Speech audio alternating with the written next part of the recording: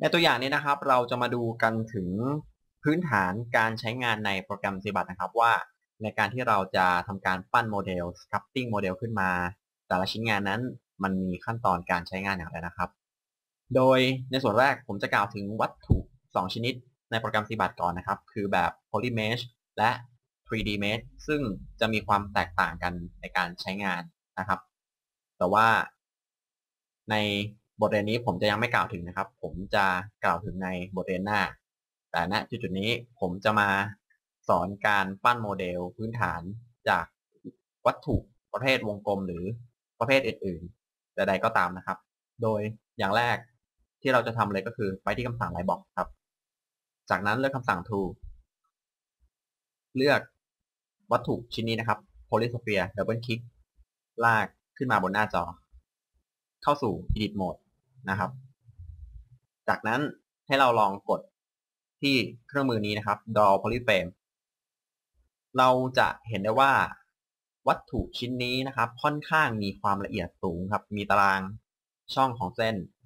แสดงให้เห็นแล้วเมื่อเราไปดูที่จำนวนโพลีกอนก็จะมีถึง 24,578 โพลีกอนนะครับซึ่งถือว่าเยอะพอสมควรจากนั้นนะครับเมื่อเราลอง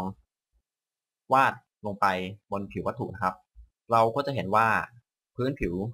ที่มันนูนขึ้นมานั้นมีความละเอียดสูงและชัดเจนทีเดียว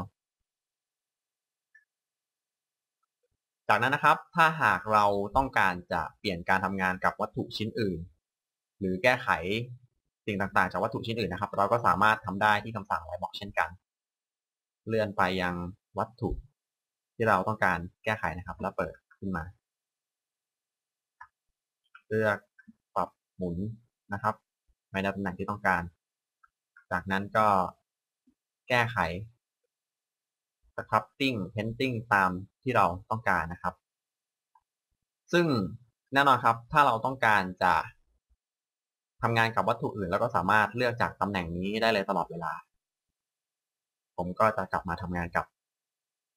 Polysphere อีกครั้งนะครับเอาละครับคราวนี้ผมก็จะมาสาธิตในการ sculpting ให้ดูนะครับโดยสังเกตว่าเมื่อเราทำการ sculpting ไปนะครับบนพื้นผิวนั้นมันจะมีจุดอยู่จุดเดียวให้เราลากนะครับแต่ว่าถ้าหากเราจะวาดแบบ2ด้านพร้อมกันนั้นเราสามารถทำได้โดยการกดปุ่มตัว X บนคีย์บอร์ดนะครับมันก็จะเป็นการเพ้นท์2ด้านขึ้นมาพร้อมกันเอาละครับผมขอกดCtrl Z เพื่อย้อนกลับการทำงานนะครับจากนั้นผมจะมาสาธิตการปั้นโมเดลคาแรคเตอร์ให้ดูโดยคาแรคเตอร์ที่ผมปั้นนั้นจะเป็นคาแรคเตอร์ตัวเอเลี่ยนนะครับเป็นหัวเอเลี่ยนซึ่งมีรูปทรงสามเหลี่ยมผมก็เลือกไปปรับหัวแปลงให้มีขนาดใหญ่นะครับจากนั้นสเกลวัตถุให้เล็กลงเลื่อนไปด้านบนครับและดึงวัตถุมาประมาณนี้นะครับ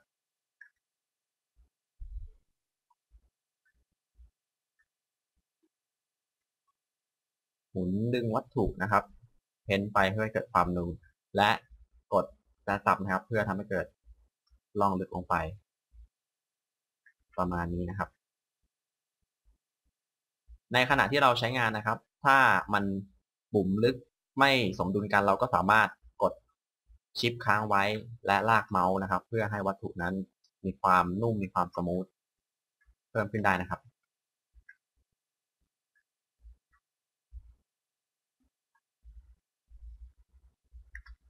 เอาละครับแล้วผมจะทำการเพิ่มในส่วนของ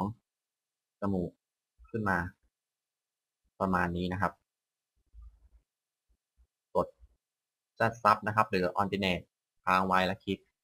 เพิ่มในส่วนของดวงตาขึ้นมาครับเพิ่มในส่วนของปากขึ้นมา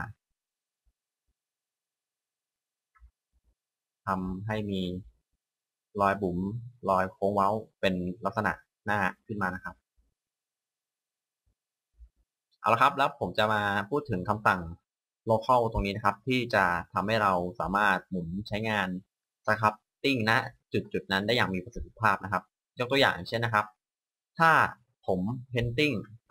ปในตำแหน่งสุดท้ายที่ผมเพ้นไว้นะครับยกตัวอย่างอย่างนี้ครับเป็นแก้มเป็นหนกแก้มขึ้นมาและผมปิดคำสั่ง local transformation นะครับการหมุนของเรานั้นมันจะเป็นการหมุนทั้งโมเดลนะครับแต่ถ้าหากเรากดคำสั่ง local transformation ค้างไว้ในลักษณะนี้นะครับและหมุนโมเดลดูนะครับจะสังเกตว่าการหมุนนั้นมันจะเปลี่ยนไปนะครับมันจะสัมพันธ์กับจุดสุดท้ายที่เราทำการ painting นะครับซึ่งเราจะสามารถดูรายละเอียดรอบๆการ painting ครั้งสุดท้ายได้อย่างดีนะครับเพื่อทำการปรับแต่งแก้ไขได้อย่างง่ายดายนะครับผมจะยกตัวอย่างอีกจุดนะครับเช่นจุดของขอบปากนะครับซึ่งเมื่อผมเพ้นลงไปแล้วผมเปิดใช้งานคำสั่ง local transformation นะครับการหมุนของมันก็จะทำให้เราสามารถแก้ไขส่วนของปากได้อย่างง่ายนะครับแล้วก็เพ่งเล็งจุดสนใจไปที่ปากอย่างเดียวแต่ถ้าหากเราปิดคำสั่ง local นะครับแล้วหมุนไปมันก็จะเป็นการหมุนไปเรื่อยนะครับไม่สนใจอยู่ที่ปากซึ่งจะทำให้เราแก้ไขณจุดนั้นยากขึ้นนะครับเอาละครับผมก็จะทำการสครับติ้งโมเดลอย่างหยาบๆประมาณนี้นะครับและตกแต่งแก้ไขไปเรื่อยๆ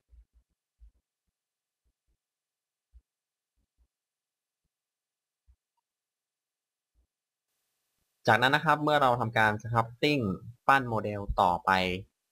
สักพักหนึ่งนะครับใส่รายละเอียดเพิ่มเข้าไปเพิ่มความนูนความลึกเราก็จะได้โมเดลที่มีรายละเอียดมากมายนะครับมีความชัดเจนของพื้นผิว texture มีความสวยงามดังที่เห็นในหน้าจอนะครับซึ่งสามารถนำไปใช้งานต่อไปได้นะครับและเช่นกันครับเราก็สามารถเลือกปรับพื้นผิวของเจ้าตัววัตถุให้มีความมันวาวแบบเหล็กหรือมีความหม่นแบบดินเหนียวก็ได้เช่นเดียวกันครับ